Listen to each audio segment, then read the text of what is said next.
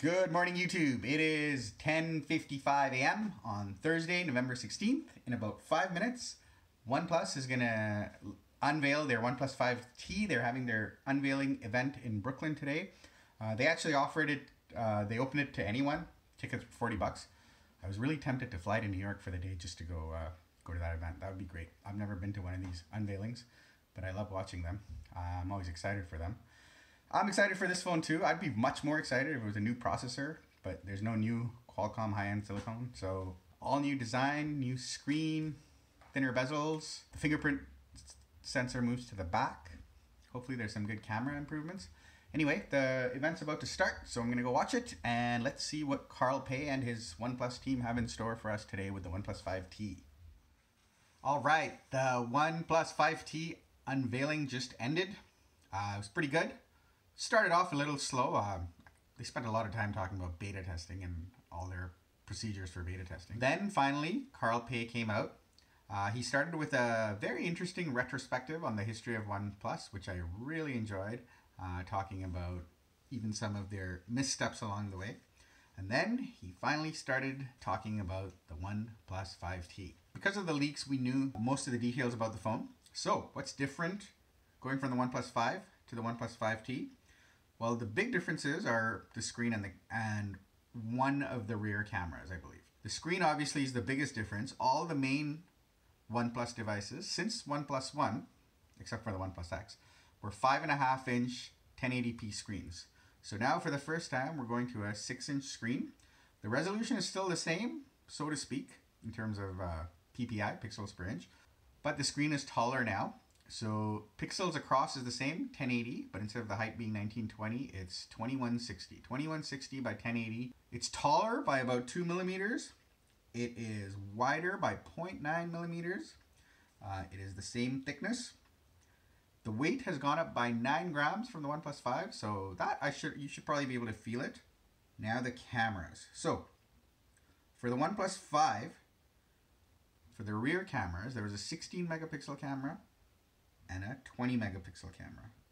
The 16 megapixel camera was f1.7.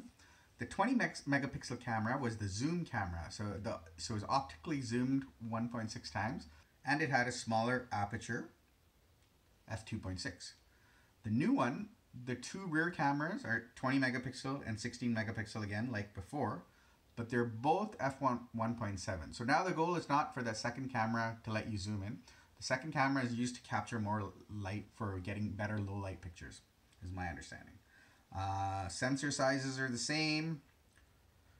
Other camera features seem to be the same. Unfortunately, there's no optical image stabilization. It's still EIS. Then the other difference is the fingerprint sensor has now moved to the back, obviously, because there's no space in the front.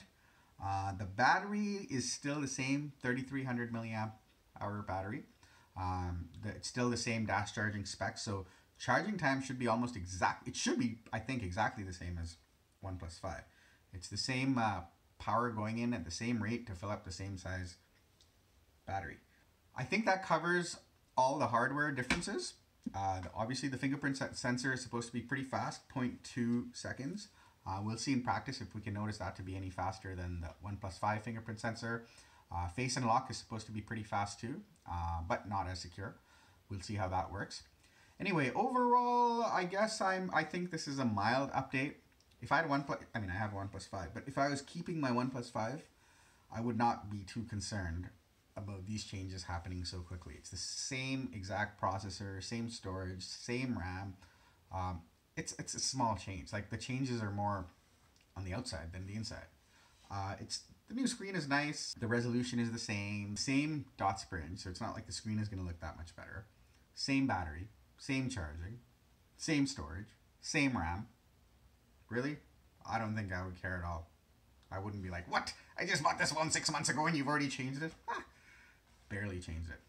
If I was waiting and then the 5T came, I'd be like, could there be more changes? Couldn't we get a little bit better battery? Maybe newer silicone, but there's no newer high-end Qualcomm processor. I don't think the pictures are going to be better. You're not going to be looking at a OnePlus 5 picture and a OnePlus 5T picture and going, oh, look at how much better that is.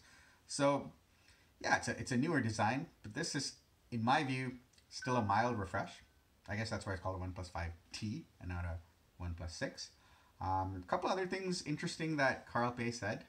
I did not know that the reason he named the company OnePlus is the one is us, you, us, me, the user, and plus is adding plus to the user, like adding more value to the user's life.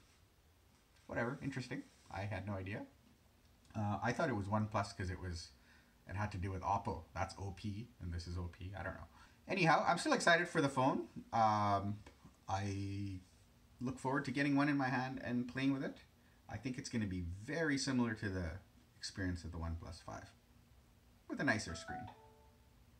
Camera, maybe better lower light pictures will be noticed. Okay, so that is my musings on today's OnePlus 5T announcement. What do you guys think?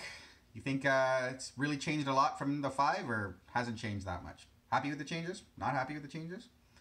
What features are missing? They didn't add wireless charging. They didn't add waterproofing. Those are the big ones, I suppose.